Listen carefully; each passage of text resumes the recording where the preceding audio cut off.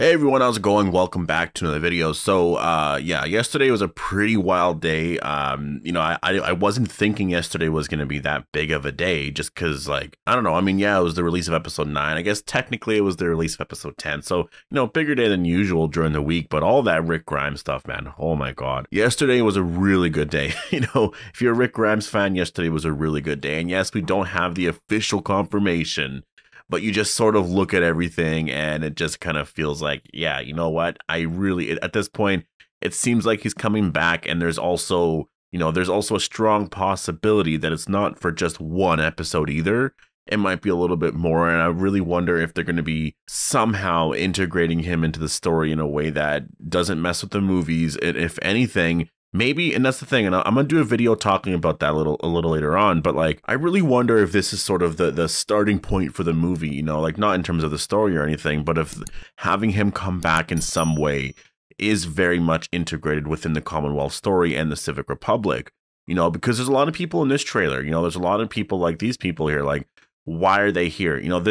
They don't look like Commonwealth. I don't know if they're Civic Republic. They kind of look like it, but it might not be. I don't know who they are. I have absolutely no idea who they are and why they're going through the Hilltop. So that's something that, to say that's Rick related, maybe it is, but I personally don't think so. But you got to wonder if they are slowly starting to like add some things here, like Carol and Lance's relationship is really interesting. Rick Grimes' return, I think the way I see it is like, what if The Walking Dead ends with Rick's return and sort of them just being totally fine and happy? Like, think about it. Like, say Rick returns in some way because he needs help because of this, blah, blah, blah. I don't know. Maybe he doesn't need help, but just in some way, he finds a way to come back, and it's not during a big time jump, right? And so everyone's sort of freaking out about that. That's amazing, blah, blah, blah. And so everyone's, freaking out about that. And it's just, it's emotional. It's this big reunion. And then basically by the end, Rick has to leave because Rick has to go deal with this. There's a CRM threat or whatever. Daryl and Carol maybe can't follow him because he's like, no, I have to go and help. Like, maybe Michonne's not there. So he's like, I have to go help her out. I didn't realize she was gone. This way that the Daryl and Carol spinoff kind of makes sense. And then it's more of a happier reunion because you're saying sort of, I guess it's not really a goodbye to like characters like Aaron, Father Gabriel, Eugene, Rosita, and etc. I don't know. I really wonder where they're going here. I really wonder where they're going with all of it. But anyways, there's a lot of time for us to talk about that. And this one here, I actually wanted to talk about the trailer for episodes, I guess episodes 11 and on, for part 2. And man, this looks so good. There's so many things here that, like, again, it's sort of, it can, if it wants to, right? It can connect to the Rick stuff or Rick coming back if it wants to. Like, there's stuff there where I'm like, you can bring him back here, or you can hint at the Civic Republic here, which could lead to that. So anyways, before going any further, make sure to be a subscriber if you want more Walking Dead content like this. And if you haven't followed me on Twitch yet, definitely go do so if you want to join the Walking Dead nights on Sundays, or I guess Saturday nights going into Sunday. My Twitch channel name is Appetite for the Dead. I hope to see you guys there later on this week. So we do see Alexandria being visited by the Commonwealth.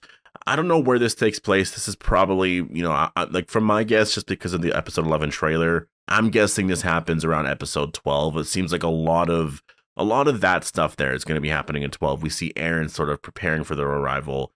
And I think that's one of the things that I think we're going to slowly get into. And I think that's why they're waiting to show us this right now. Episode 10, and I guess I should say that this will contain spoilers for 10, but episode 10 really focused on how good the Commonwealth was. And yes, there's some, you can kind of sense some corruption. People there like to discriminate, definitely. There's a lot of those issues there, but there's safety. They have so many things. There's so many valuable things, and things are basically normal. So episode 10 sort of just focused on that, and it got to a point where it was almost a little creepy, and like you sort of had like this unsettling feeling. That's kind of what I had when I was watching the episode. At first, it was so cool seeing Daryl in the, at that Halloween event. And then just slowly by the end, it just kind of felt like this is too fake. Like, this is just so fake. I get it. I mean, that's sort of what we're living in real life, right? But I don't know, on the show, it just felt so fake. And like, you can tell the characters are starting to see through it a little bit. But I think the episode, that was sort of the design of that episode, right?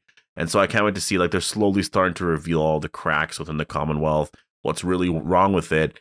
And I think when they go and visit Alexandria, I think that's where we're going to really see it. It's the problems that the Commonwealth have with Alexandria and the Hilltop. That's where they're going to become villains.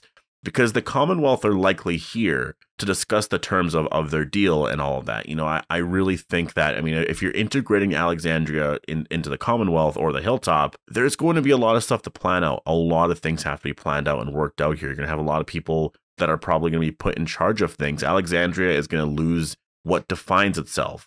You know, I think Alexandria will first of all have to adopt their currency system, which could mean people getting kicked out of their homes if their jobs don't line up with, you know, and that would be really sad. And I think that's one of the things that I could totally see Aaron being like, no, hey, they've been living there literally this entire time. That's their home. We don't give a shit about your money, this and that. And just the way, you know, like that's literally their home.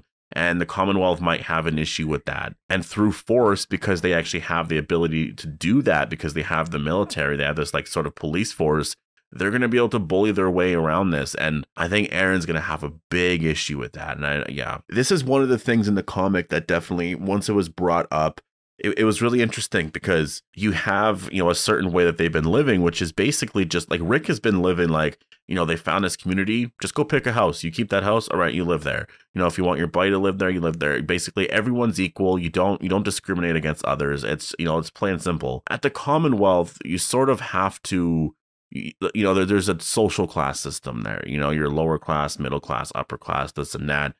And it gets really, you know, it gets really tricky when it's like this place has all this safety and they're holding that above everybody. I mean, it is sort of the way the world is in general. The world was, I guess, in this story. But it's through their force and how much power they have in the sense that they sort of take everything they want.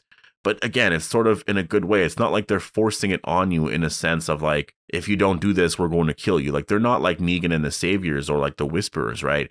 They're sort of normal. It's just that you lose a lot of your freedoms. Like, you are losing a lot of your freedoms. And that's why this meeting right here is going to be really big. The meeting between Pamela Milton and Maggie. This is going to be a really big meeting. I mean, we're not going to get Pamela Milton meeting Rick. You know, that's one of those things that I was really like, that would have been so amazing. Could you imagine if we saw this Pamela Milton meeting Rick Grimes?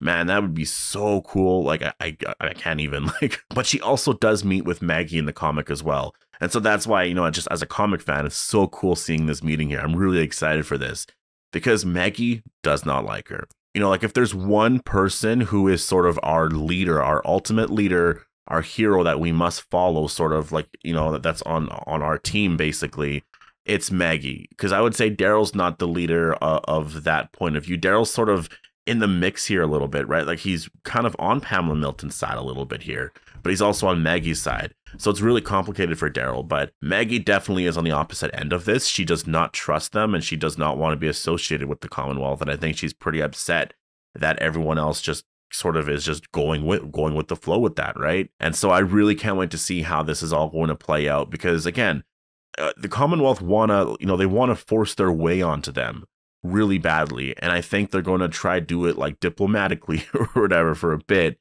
And then it's going to get to a point where they don't. And that's where it's a little scary. And so I really wonder how that's going to play out. You know, at some point, Maggie's just going to end up losing. Like, Maggie at some point literally will just end up losing to them because the Commonwealth, they are the way they are. And I think that's where the people, you know, if there's people within the Commonwealth, which obviously we got that big teaser at the end of episode 10, then they have some numbers and then they can actually sort of make a stand, right? But it's going to get tricky here for a little bit. And I mean, we know Pamela Milton, first of all, her outfit and everything here, so comic accurate. It's amazing. It's just so cool to see. This encounter here, I think is going to be one of my favorites in a really long time. Like, yeah, I'm so excited for this. It's just so cool because, like, we never got Maggie meeting with Alpha. You know, like, that was a big encounter in the comic, Maggie and Alpha or Rick and Alpha. We didn't get any of that. We haven't really got a villain and hero meet up since Rick versus Negan, really. It's been quite a while, you know, so I'm really excited to see where this is going. And we have this shot of Lance here, and Lance, you know, he's definitely up to something pretty scary here. And it almost kind of seems like at this point he's working against Pamela, you know, to try to get his own power. Maybe he's trying to overthrow Pamela to be the new governor of the Commonwealth because he seems a little jealous of everything. He's definitely somebody who wants to be liked. You know, at that dance when everyone was, I think it was there, yeah, everyone was cheering on Mercer and chanting his name. no one gave a shit about Lance, and that bugged him. Oh man, that hurt his ego bad. So, you know, if, you know, somebody who wants to be liked that much, that wants that fame and that power and to be adored by everybody, that's scary. And I think Carol's going to see right through that and probably use him. And I think things can get really interesting there. Like, I think that's where some of the stuff about the Civic Republic are going to come out, because I think Lance, he's going to get desperate and he's going to start to leak stuff. I think he's going to trust Carol too much, because I think he's going to think that, well, Carol's just a, you know, a baker, like she's nothing. And again, there is like this other military force inside the Hilltop. I believe that's the Hilltop. It looks like the Hilltop. It's all burnt and stuff. And yeah, I mean, this is just like, I don't know what this is related to. Is this Commonwealth related? Like, do they have a secret like task force that will do this, that, you know, they're not necessarily wearing the white armor? It is very possible. Like, this could just be Commonwealth related, definitely. But I'm curious about it, because I've never seen anything like this. This doesn't happen in the comic. This could be CRM related, or it could be something else. I have no idea. And yeah, you just going through the rest of the shots here. I mean, it's just a lot of crazy stuff in here. We have this one shot here of Aaron, Daryl, and Gabriel. This is just so cool. It's just so cool to see that. You know what's also sad though is that Gabriel, I don't see him wearing like the, you know, like the priest collar or whatever. And it just kind of, yeah, like at this point, Gabriel, is he even a priest anymore? It kind of feels like he's given up his faith, and that's sad. But we do see Aaron, and yeah, no idea what's going on here. It almost feels like they're both being arrested in a way, and Daryl's sort of forcing them to listen and sort of go through this, because Aaron and Gabriel don't look happy.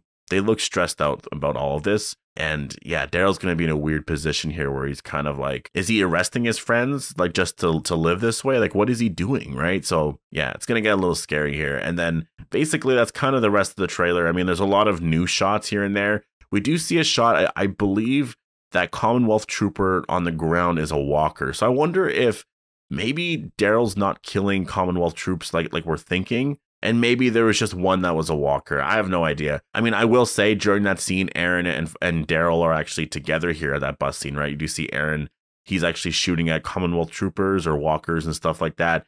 And so you go back to this shot here where you see Daryl, Aaron, and Gabriel. It has to be from the same episode, right? Because Aaron's wearing the exact same outfit. So yeah, very interesting stuff here. But anyways, I'm going to leave it here. Definitely post all your thoughts down below. Hope you guys all enjoyed the video. Make sure to be a subscriber if you want more Walking Dead content like this, and I'll see you guys in the next one.